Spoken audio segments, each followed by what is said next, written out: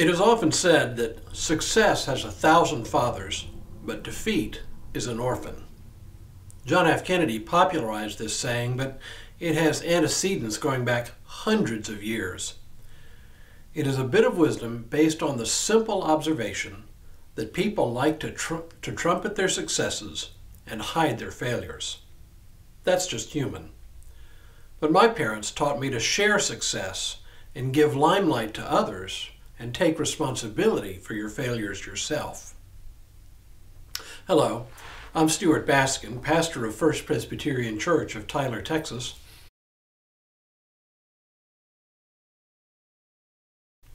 One thing I've learned not only from my parents, but also in my career, is that a good leader always shares the spotlight when they succeed. Good leaders thank all the people who made the success possible, and there are almost always many people who deserve credit.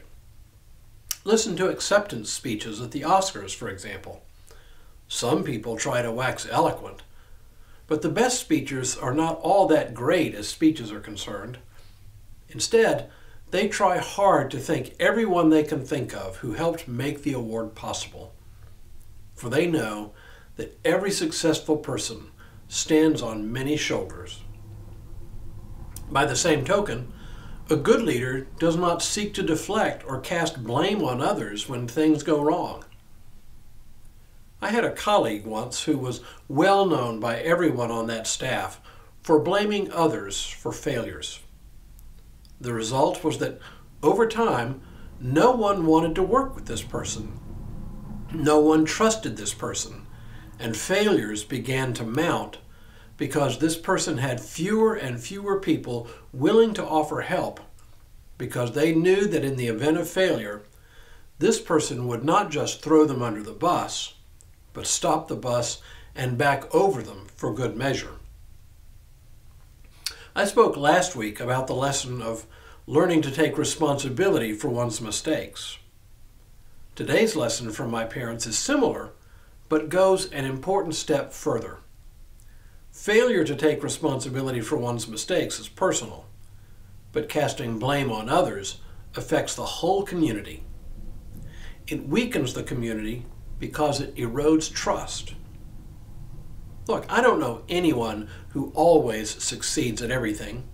Everyone makes mistakes, and even the best laid plans fail for reasons that may be out of one's control. But there are just people who, for reasons of personal insecurity, cannot or will not ever admit to or own their mistakes. I can always spot people who don't admit their mistakes and tend to evaluate their claims of success accordingly. But when I hear people deflect blame and place it on others, well, I tend to question their character. I know that sounds harsh, but it's true. And I do it because of the impact it has on the people who get blamed. Maybe it's because I've been blamed for others' failure and I know how it feels. Or maybe it's because I have seen how destructive it is for community and for morale. And yet there are always people who cannot see through such people who accept their fault-finding and blame-assigning as gospel truth. It's hard to know what to say about that other than this. These things always have a way of coming to light in the long run. They always come out in the wash. And now may God continue to bless you and keep you in all that you do this day and in all the days ahead.